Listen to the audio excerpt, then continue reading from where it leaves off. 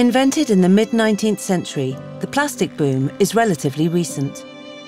As a result, more than half of all plastics have been manufactured since 2000, and the current production seems small in view of the industry's projections. This is why this cheap, flexible synthetic polymer is everywhere. Industry accounts for less than 1% of world production. Electronics, 4%. Transportation, 7%. Consumer products, 10%. Textiles, 14%. Building and construction, 16%. Other, 12%. But the largest share is packaging at 36%. Packaging, often single-use, is the symbol of a throwaway culture.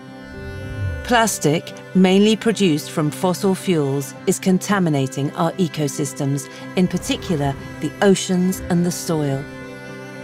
Every year, 10 million tons of plastic waste ends up in the ocean, the equivalent of a truckload a minute. And in the soil, of the 450 million tons of plastic produced each year, about a third end up in the soil or inland waters.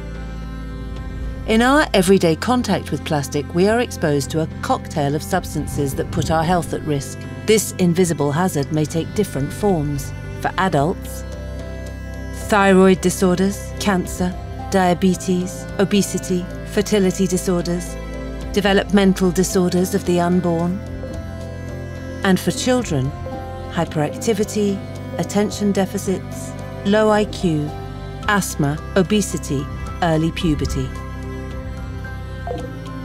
Plastic is also a danger to the climate.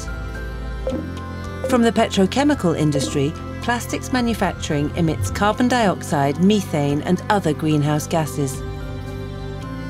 The production of polyester used in fabrics or textiles alone emits the equivalent of 706 million tons of CO2 per year.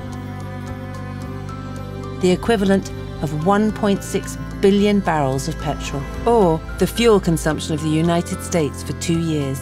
To solve the plastic crisis, we need to reduce the production of and our dependence on plastic. Fortunately, there are solutions.